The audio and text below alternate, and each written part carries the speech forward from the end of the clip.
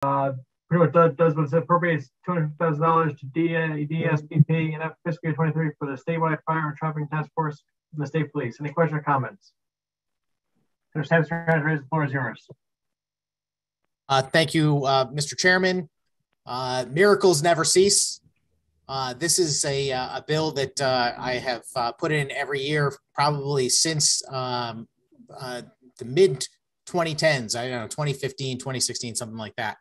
And I have offered it numerous times as an amendment in response to gun control legislation in the state, because it's been my opinion that very often the majority puts in gun control legislation which attacks the firearm itself, which is not the real problem. The issue is the criminal activity that's involved and the user of the firearm. And I would suggest that the statistics will bear out that the vast majority of so-called gun violence in the state is the result of illegally trafficked and possessed guns in the hands of criminals, not law-abiding citizens or permit holders.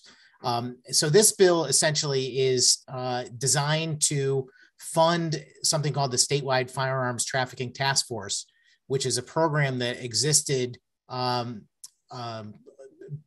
don't know, maybe about a decade or so ago. And it was funded shortly after the Sandy Hook tragedy at the tune of $1 million per year. And I've spoken to quite a few folks involved in that task force, and they said it was highly successful.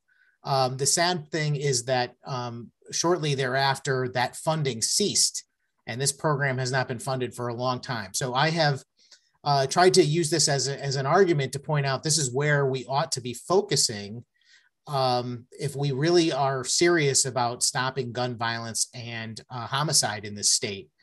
And I stand by that.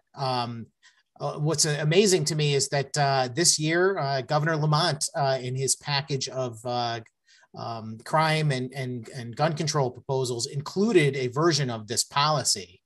And suddenly it's popular enough to appear on our agenda. And I'm very thankful to the chairs for considering this policy. I'm a little puzzled why it shows up on the GAE committee agenda.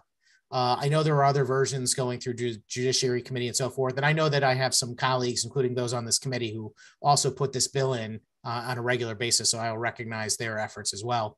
I do want to say that I'm going to support the bill out of committee today, obviously. But I do have two recommendations. One is that I do believe that we should fund it at an amount greater than $250,000.